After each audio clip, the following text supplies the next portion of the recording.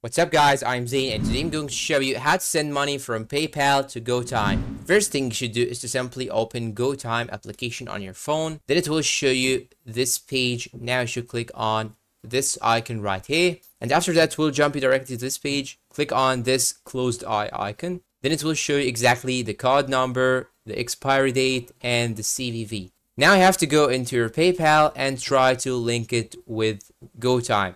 So go to your PayPal, then click on send money and make sure that you have enough money on your PayPal. Then after that, you'll have to click on withdraw money as you can see. Then it will ask you to link an eligible debit card. So click on the first option right here. And after that, you will have to enter the card number that you have on your GoTyme. Then you should enter other data like the expiry date and the CVV, which here is the CSC. Now what you should do is to simply choose the credit card that you have added. It's the first one here in my case. And after that, you should click on next. And after that, you should enter the amount that you want to pay. Then click on next. Then it will show you this page right here and it will tell you how much exactly is the fee and how much you will get. So click on transfer down below right here. And after that, will show you this message that your transfer is done. And when you go and open your GoTyme application, you will find out the transaction right here.